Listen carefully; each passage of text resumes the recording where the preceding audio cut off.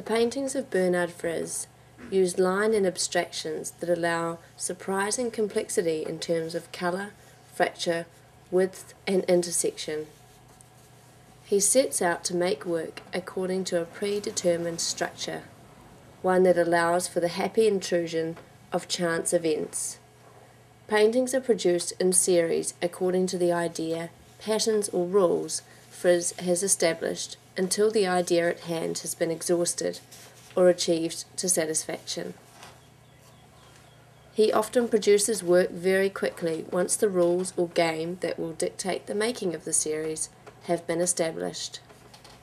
Frize says of his practice, he often paints all in one go, it's a little like a happening, and that to retouch is already to cheat. The artist has repeatedly stated that he wants his paintings to appear quick, easy and part of the everyday world. He strives to make the painterly process appear as if spreading butter on a piece of toast, or as simple as putting tulips in a vase. This demystification of the act of painting is part of Frize's larger artistic ambition to explore the liberating possibilities of art made manifest, in part through the durational act of viewing.